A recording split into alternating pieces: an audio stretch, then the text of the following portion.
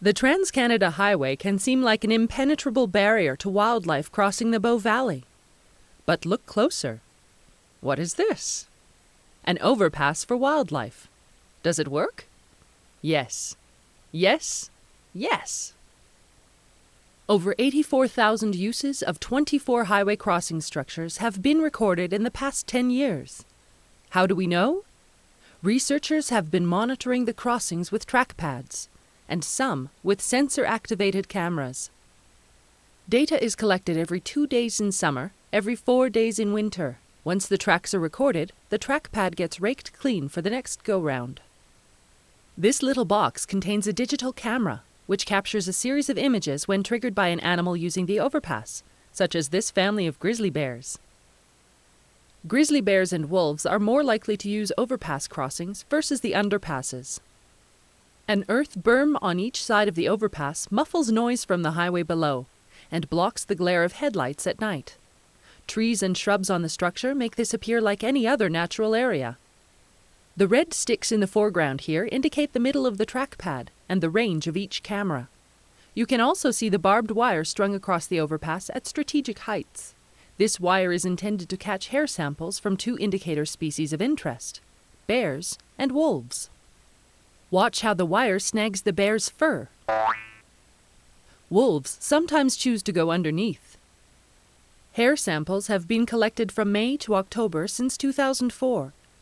We want to know how many individuals are using the crossings and how closely they are related to each other.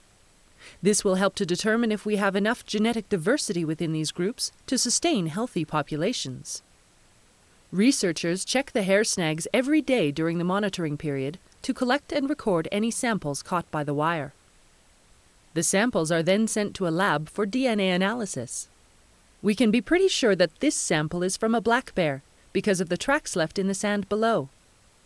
Here we've got a couple of tufts of fur from a wolf. Most of the hair found on the snags is from the target species because the placement of the wire is such that moose, elk, and deer just hop over.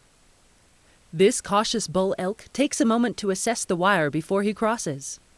Watch the time signature in the top of the photo, just to the left of center.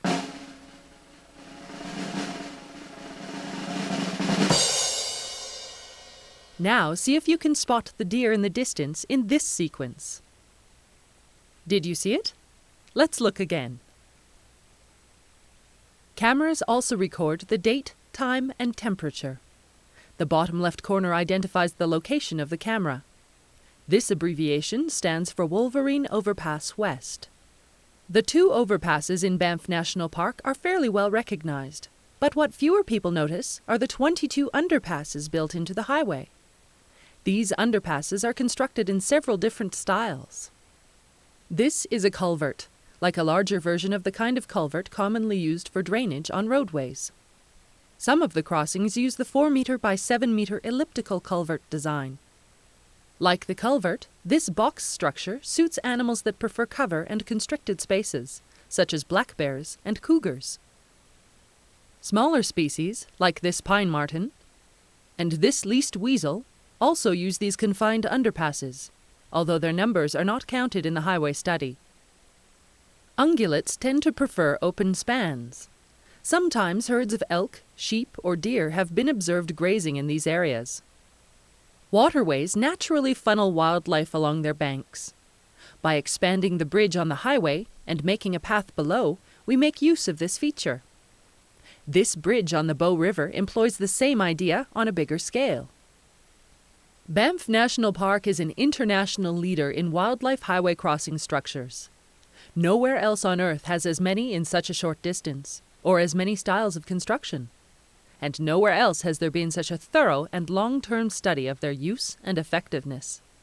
What we have learned from studying the existing over- and underpasses, in combination with other studies on wildlife movement in the valley, is being used in the next phase of fencing and twinning the Trans-Canada Highway between Castle Junction and Lake Louise. But many questions remain unanswered. Are enough bears and wolves using the crossings? What are the long-term effects of the crossing structures? And how can others apply this knowledge elsewhere in the world? This audio CD was created by the Banff EcoIntegrity Project. We hope you've enjoyed it.